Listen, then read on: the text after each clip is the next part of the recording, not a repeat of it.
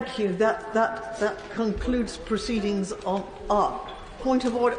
Well, normally points of order will come after all of the statements, but if it's pertinent to the business before the House, point of order, sir.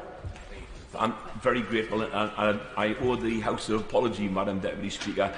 In my earlier advertisement for the wares of the Backbench Business Committee, I suggested that the deadline for applications for estimates day debates is lunchtime Monday. It is, in fact, Madam Deputy Speaker, the end of play on Monday, so when the House rises on Monday evening.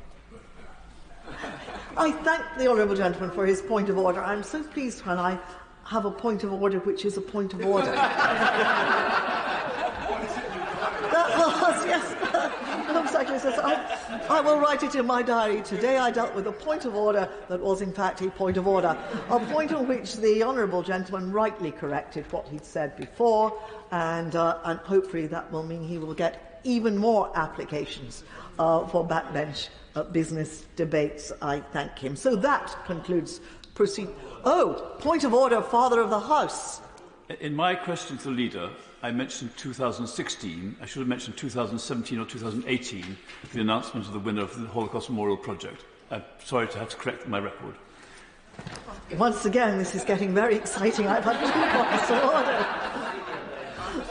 Two points of order, including from the Father of the House. I'm grateful to him for correcting the record. I understand.